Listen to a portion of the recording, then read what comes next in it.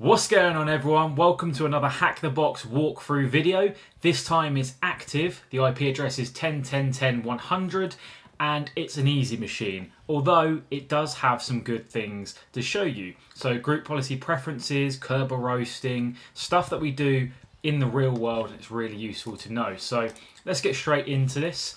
First thing I do, like always, is an Nmap quick scan using the F flag, a fast scan, to get some port results back to begin with. We can do a bigger scan if we need to later. So on first glimpse of this, nothing really irregular is there. You can tell it's probably a domain controller because it's got things like DNS and LDAP and Kerberos, things that you typically see on domain controllers. So we don't have a user yet. So the first thing you might want to think about is trying to authenticate with anonymous users. So with the SMB service, when you use something like Anon for Linux, that uses null sessions to try and gain some information. What I did was use crackmac exec with the SMB flag, the IP address, and the username of blank and password of blank, and the shares flag. So this is going to present to you any shares that you can access on the domain controller without a user. You will find that you can only see this replication share. It's only got read access, whereas the others do not have any access. And this is typical on a normal network. Well, not having replication as read, but the other ones not being able to see it as an anonymous user. So as we can read this share, let's go ahead and look at what's in it. So to do that, you can use SMB client with the IP address and the replication share. And we can go in there, just enter again, and that puts you in as an anonymous user. So if you do ls, you'll see that there's a directory called active.htb. So let's go inside that, and also remember that active.htb is the domain name. ls, you'll see these folders. So these folders are typically what you might see in the sysvol folder that we don't have access to. So straight away here, you might think, what can I gain from the sysvol folder? Because clearly this is a replication of that folder. Well, what I would do is SMB client, replication again, but use this C flag with this command here, request ls, and that'll give you all of the files and folders within this share. So what we're looking for here is going to be called group policy preferences. So it's this file here, groups.xml. So group policy preferences is a legacy way for IT administrators to administer their network and put out group policy. So this is typically found in machine preferences groups and then groups XML. So the policy, the group policy ID is here, and then the machine preferences groups XML. Inside this XML, sometimes there's an administrator's username and encrypted password, which we can decrypt. So that's what we're going to do. Let's take this directory here and go back to our other SMB client and just cd into that directory. Just do an ls, make sure we're there. We are. And then we want to get groups. And that's going to download it onto your Kali machine. So if I just exit this so we can see that, clear that. We can cat groups, which we've just downloaded, and you'll see that we've got a user here, which is svc tgs with the domain active.hackthebox, and this C password is what we're interested in. If there's a vulnerable group policy preferences file, the group XML, this is what we're interested in, this encrypted password here, because Microsoft have released the decryption key for this. So you can again use Kali by taking this string, the C password string, putting it into GPP decrypt, and that will give you the password for that user. This is a pretty big flaw that you see on some big networks, so this is something to remember when you're doing actual client work. So the user is svc tgs, the C password we've just decrypted, which is GPP still standing strong. Now we want to try and get into the box as this user. So, firstly, let's see what more access we have to the box. So like we did before with a crackmap exec, this time we're going to be using a user rather than trying the anonymous login. So enter that. And you'll see that we now have access to users, sysvol, netlogon, and we still have access to replication with this user. So on a domain controller, typically you will see sysvol, you'll see netlogon, you won't see replication, you won't see users. So we've already looked in replication, so let's now have a look in users, because this could be an interesting shared folder, because this isn't something that's typically seen on a domain controller. So to do that, we can use SMB client again. We can use users share at the end rather than replication, and we can do the U flag with the user that we've just cracked the password for. So that's now going to ask for their password, so I'm just going to go ahead and copy and paste that. Enter that in, and we now have access to the user's share as SVC_TGS, this user. So now you can see that this share that's being shared is actually the users directory within this domain controller.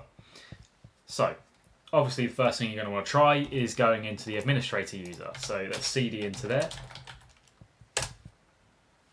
ls, and we have access denied. So this means we don't have access for all of these folders in the share. So let's go back and try and access the SVC_TGS user,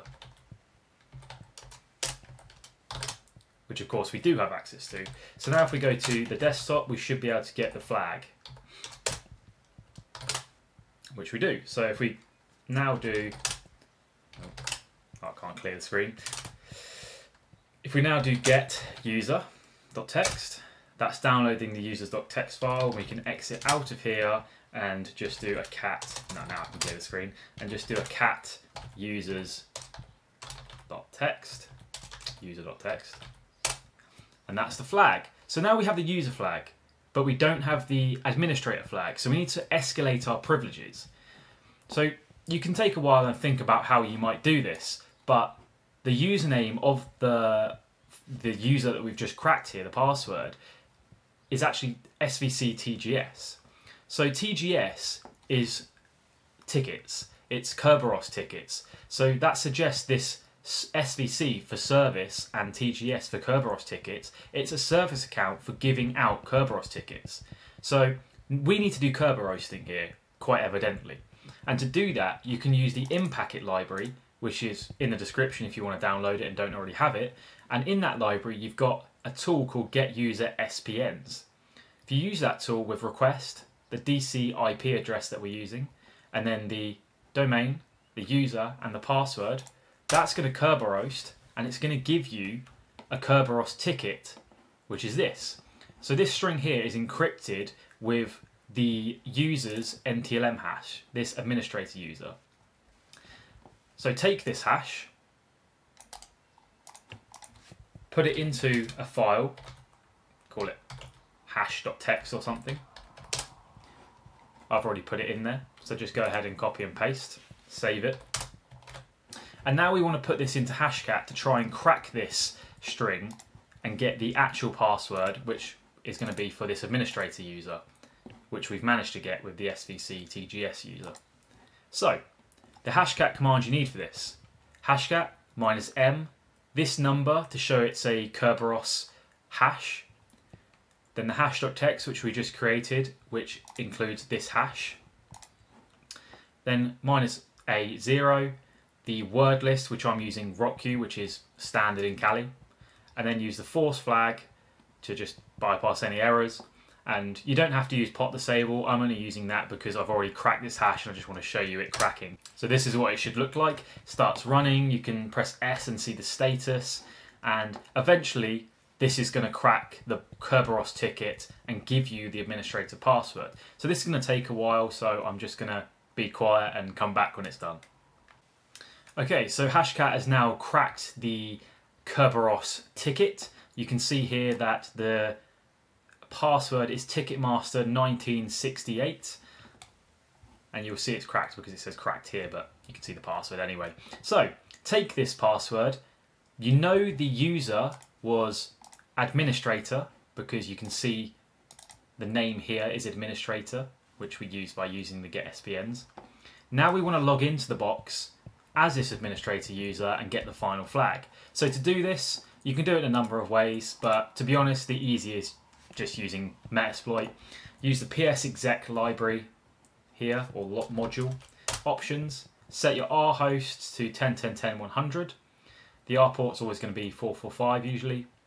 Don't have to change anything else other than the username, which is administrator, and the password, which is that Ticketmaster 1968, which we just cracked. So once that's all set, put in exploit. That will open up a Meterpreter session for you, like so. I'm really not good at clearing this screen, am I? You can see that we're in a folder that we probably don't want to be, so let's just CD out of that and CD out of that again, do another ls. And this is a more recognizable file system structure. So we want to be going into users because we want to get this flag. The user we want to go to is administrator. And if we do an ls, we'll see, yep, desktop is there. So go desktop and ls, we should see the root flag, which we do, root.txt. So if you just want to cat that, there is your root hash. And you have full access to the active machine because we've privilege escalated. So you've seen group policy preferences. You've seen how to Kerberoast by using the SVC user who can access Kerberos tickets for the administrator user. We've cracked it. We have full access. Nice and easy, 10 minutes. Thanks for watching, guys. Come back for more. Give us a like and a subscribe. I appreciate it. Thank you.